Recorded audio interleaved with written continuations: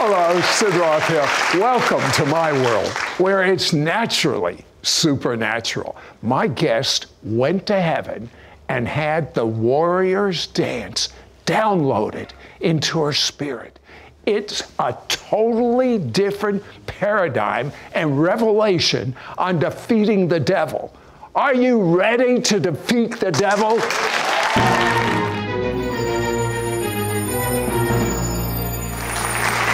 I have my guest, Ana Werner, here. And Ana, you are so free in the spirit. Well, I'll tell you something that excites me. There's such a misunderstanding, even when you hear the word spiritual warfare. Yep.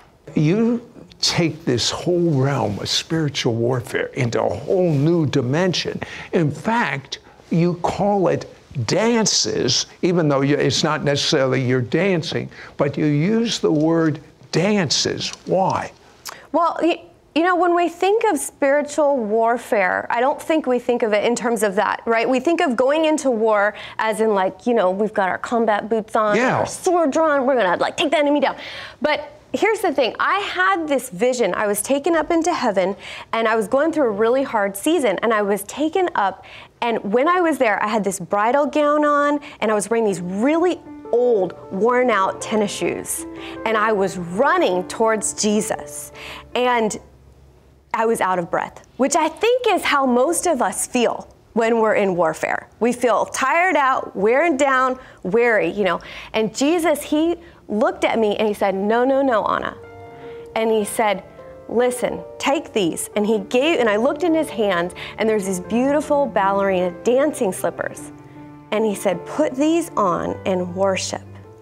So I put on the slippers, I took my old sneakers off, put on the slippers, and then I started dancing. And as I danced and I worshiped, there was different colors were released in the throne room there in heaven. And I realized we have more power when we combat the enemy through victorious worship than the placement of being in the posture of defeat. That is not the correct posture to do war with the enemy. You have such a wonderful example. It's a difficult time. You were in Africa with your husband, and he was dying. He had gotten a blood infection. It was staph blood infection. His stomach was bleeding, and he had a fever that was really high. And the doctor said to us, you know, Ana, they pulled me aside and said, if he doesn't get better and turn a corner soon, you're going to have to go back to the States. So I went into the little kitchenette and I prayed, and my prayer wasn't filled with faith. I said, dear God, what am I gonna do? I said, God, show me what to do, help me, help me. And he said, Ana, go in there and sing the name of Jesus over Sam, my husband. So I went in the little room and I said, Sam, I'm gonna sing the name of Jesus over you. I know it doesn't make sense, but that's what I know to do. And he said, oh, okay. I said, that's good enough, that's an okay. So I put my hand on his forehead that was boiling hot, and I sang, Jesus. And as I sang just the name of Jesus, that's all I sang, the fever went down. It got cooler on his head. And I went, oh, it's working. So then I put my hand on his chest, which was still boiling hot, and I sang the name of Jesus, and then it broke there, and I kept going, you know, all the way down to his feet, and then finally the fever broke. He sat up in bed and he said, I'm hungry. I went, thank you, Jesus.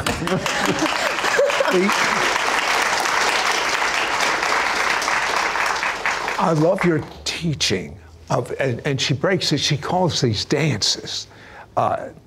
Because you're from and I hope you got this, because you are fighting from a position of a victor.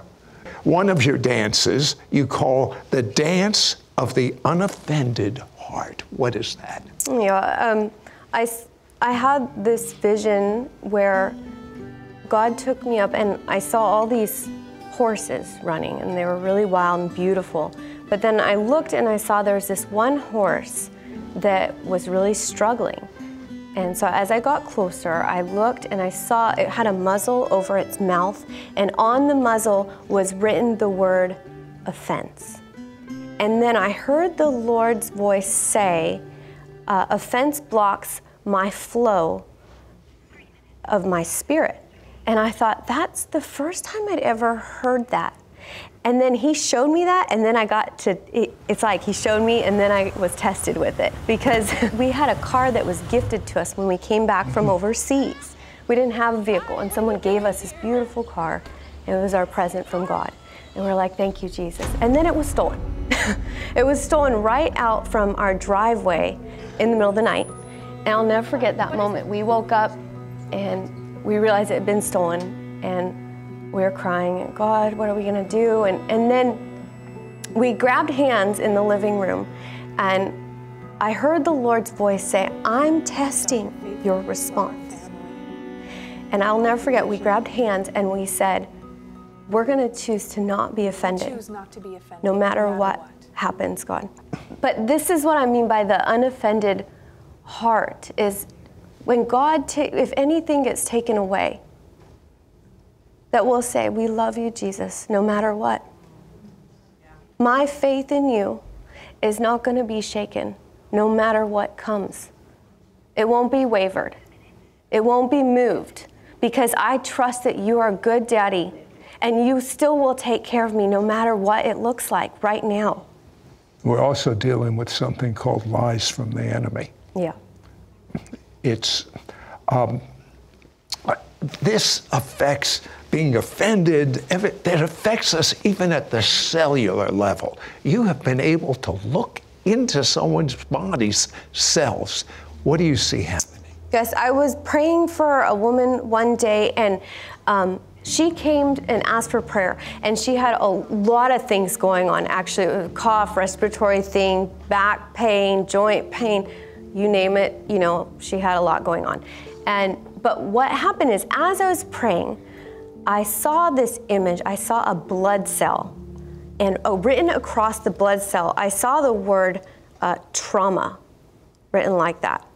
And so I said to her, I stopped and I said, you know, I'm just going to ask you something. I feel like the Lord showed me something. I could be wrong, but just tell me. And I said, did you go through some kind of trauma as a child when you were really young? And she said, yes, yes.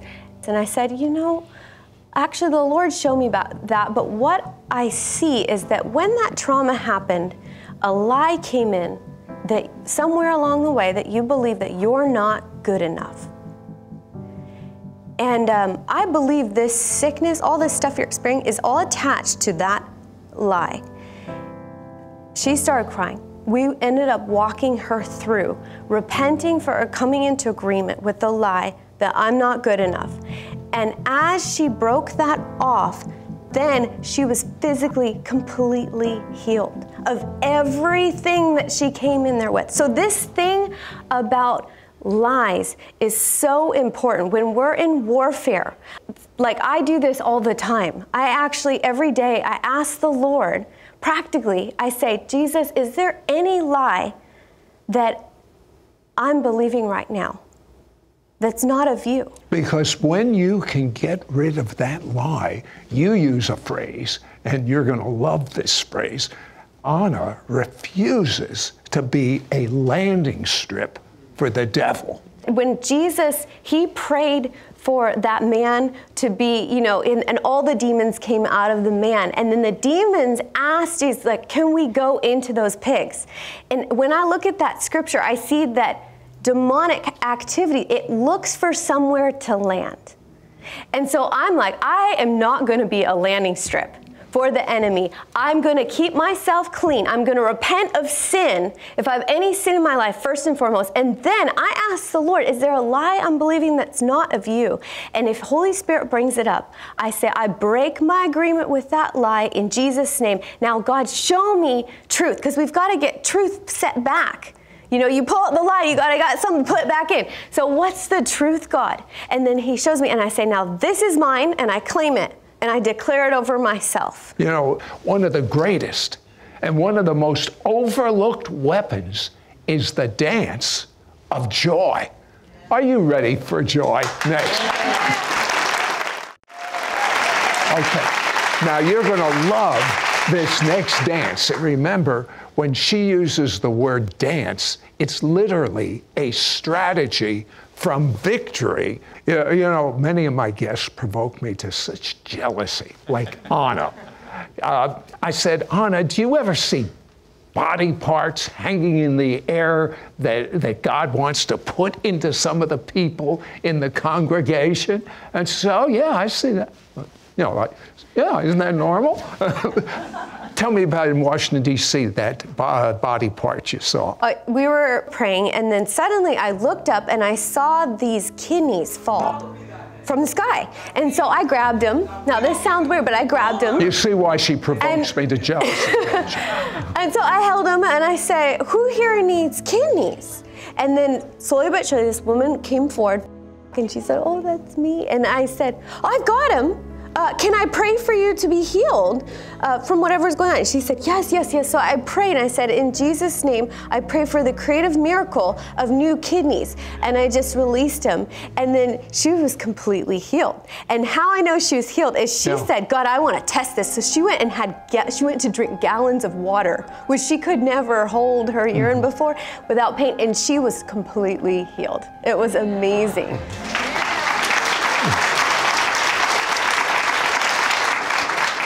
One of my favorite dances is the dance of joy. Tell me about that. I think joy is one of the most overlooked weapons we have against the enemy. And you know, there's that scripture in Psalm 23 that says, I sit at the banquet table in the presence of my enemies. And I think, man, and then in Psalms also in 16, it says, in your presence is fullness of joy. So if we're going to sit at the banquet table where there's a feast before us, in the middle of our enemies and going through warfare, we can actually get full of joy. And when we get filled of, because His presence, we get filled of His presence, we get filled of joy, it actually shifts the atmosphere. I've seen this personally I've seen it in action, because I pray for people sometimes, and Sid, I have to tell them, I'm not laughing at your situation. I'm just going to warn you, when I get full of His presence, I giggle. I just start laughing. I said, please don't be offended. But just like I'm laughing now, please don't be offended, but I just feel His goodness, and I know that He's going to heal you, so I just get full of joy. And what happens is then they get healed, and I'm like, praise God. So this thing about joy is so important. But see, we don't think about warfare like that. We don't think, oh, we could sit up in His banquet table. People ask me, how do you do that? How do you sit up at His banquet table? And I say, you know, now this seems simple, but I take the scripture and I take it and put it into action. It says Philippians 4:8, it says, meditate or dwell on the good things, the pure things, the righteous things. You know, I take that and I sit and I go, okay, I think about Jesus. Jesus, you're good. I love you, God, because you're sovereign. Father, so what happens as I'm doing that? I'm no longer thinking about what I'm going through. The hard things, the testing stuff I'm going through, I just think about Him. And as I think about Him, suddenly things start to get lighter, right? And it's like, then you can find yourself right up feasting in His presence. The banquet table is all about feasting in the presence of God. Give me an example of the person paralyzed in Africa. My husband and me, we actually were on our way back to the States, and we ended up in South Africa, and we were visiting a church, and there was a man that was paralyzed there, and he had a partial movement in just his neck, about like that, but everything else was paralyzed, and he was in a wheelchair. And so I waited to the end of the service. This church, by the way, didn't move like in Signs and Wonders and believe in miracles. So I waited to the end and I said, excuse me, could we pray for you? Would that be okay? And he said, yes, please. I've been waiting for somebody.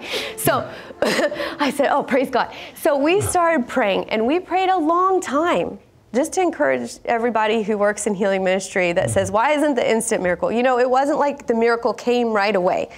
Okay, so we prayed. I have noticed that a lot of people will pray once, and if it doesn't happen, they just kind of walk away. What Ana is saying, No, this belongs to you. I'm going to hang around until it happens. That's what I hear you saying. Yes, and I do. I really do hang with people as they, when I minister until they get their breakthrough, So we were praying for him, and we're praying and quoting scripture and everything, and then I start laughing. Oh, it hits me. And I said, I'm so sorry. Look, I'm not laughing because you're paralyzed. I'm sorry. And I have to apologize. I said, I'm just so full of the presence of God. I feel so happy. And I'm like, he loves you. And I'm laughing. Well, what happened is the presence just went on him. Like I could see now as a seer, I can see when there's impartation. And it just fell. And he started, and then he's like, oh, and he starts laughing. And he's like, oh, and I'm like, your neck just moved. Did you see that? And he goes, it did. So then Jesus, I heard Holy Spirit say, Anna, sing over him. And I'm like, oh no. Like, I'm not a professional singer, But I said, okay, excuse me, I'm gonna sing over you now. And he said, okay, let's bring it. Whatever you got, bring it. He was open. So then I just started singing over him. And he got completely healed. He was completely healed. Wildest story. And it happened to be his birthday. No, we didn't know that. And so he got running out of his wheelchair into the church foyer and said, I've been healed. Miracles of God are real. Miracles of God are real. And it's my birthday. It was amazing. Oh, no. When we return, I'm going to ask Anna to sing Jesus over you. And if you can bear it, I will sing his Hebrew name, Yeshua, and this one new man, Jew and Gentile, one in Messiah anointing, I believe it's going to release supernatural joy and miracles, and maybe Anna will see a few body parts for you. Be right back. Did you ever wonder where God was when you experienced disappointments, offenses, grief, and loss? Is there a way to obtain every blessing and promise that God has for you? Call now and get Ana Werner's brand new book, The Warrior's Dance, and her anointed 3-part audio CD teaching series, The Warrior's Victory. This is an exclusive offer for our It's Supernatural audience. Yours for a donation of $35. Shipping and handling is included. Ask for offer number 9668. Ana Werner's brand new book, The Warrior's Dance, is a seer's guide to victorious spiritual warfare. Discover how to recognize telltale signs of demonic operation. Partner with the Holy Spirit to demolish demonic strongholds. Move in 9 different levels of spiritual warfare that will propel you into victory over every attack of the enemy. Change your position from past failure into present victory. Engage in spiritual warfare from the place of victory instead of being hyper-focused on the devil, demons, and darkness. The book includes powerful prayers to break free from generational curses, get free from emotional controls, obtain a godly perspective, enter into a rest from controlling spirits, obtain unshakable faith. You will also receive Ana Werner's anointed 3-part audio CD teaching series, The Warrior's Victory. This series will help you overcome doubt, fear, and enter into a new season of birthing the next level of fulfillment and God's blessings for your life. You will discover the power of praise and worship to help shift your focus from the schemes of the enemy onto Jesus. Usher in the powerful presence of God's glory. Shift the atmosphere so the enemy will flee. Cause your heart to connect with the Heavenly Father in a more powerful way. Receive special words of knowledge and prayer by Ana as she casts out fear and anxiety. Prays for you to recover from a relational breakdown. Commands the spirit of oppression to lift off of you. Prays for you to begin to hear the voice of God with clarity. Don't miss out on getting Ana Werner's brand new book, The Warrior's Dance, and her anointed 3-part audio CD teaching series, The Warrior's Victory. This is an exclusive offer for our It's Supernatural audience. Yours for a donation of $35. Shipping and handling is included. Ask for offer number 9668. Call or you can send your check to Sid Roth. It's Supernatural, P.O. Box 39222, Charlotte, North Carolina 28278. Please specify offer number 9668 or log on to sidroth.org. Call or write today. I'm here with Ana Werner. I believe that if you will sing to the people that are watching in their homes, in the studio audience, if you will sing just the song, you sang for your husband when he was so critical. You thought he was dying, or the doctors said that. You just sang Jesus. If you will sing that over people, I believe they'll be healed. And then I will sing in Hebrew, the same thing that you sing, and then I believe you'll start functioning in words of knowledge. I'm excited you're going to sing with me. Well, you haven't heard me yet, but that's okay. Okay, Stan, do me a favor. I can't believe I did this, by the way. Me neither. Do me a favor and stand to your feet, please. Stand to your feet, really. I want, and just be in the posture of receiving. All right, thank you, Lord. Father, I just thank you for your fire that's falling in this place, God. Father, we pray and we thank you for the freedom that we have in you. By your stripes, we've been healed. Jesus, Jesus, Jesus, Jesus. Thank you, Holy Spirit. Yeshua, Yeshua, Yeshua, Yeshua, Yeshua, Yeshua, Yeshua, Yeshua, Yeshua, Yeshua, Yeshua, your King, your Lord, Yeshua. Wow, thank you, Jesus. Now, somebody that is either here in the audience or you're watching this now, I just get this word of knowledge for you right now. I hear the Lord saying that when I spoke that word earlier about, I shared that story of a lady that had felt like she wasn't good enough. I saw that word somewhere through the media that's for you. And what that is you're actually up against a performance spirit where you feel like you've got to perform for your papa daddy's love. And you are chronically ill. There's chronic illness, stuff that's going on in your body, and nobody can touch it. No doctor understands it. I see like autoimmune problems. I see chronic illness, like respiratory infection that never goes away. It just comes back all your life, and no matter what you do, you can't get rid of this thing. In Jesus' name, right now, I pray for your breakthrough in your healing. Father, I command that performance spirit to now go. You're going to feel something lift off of you.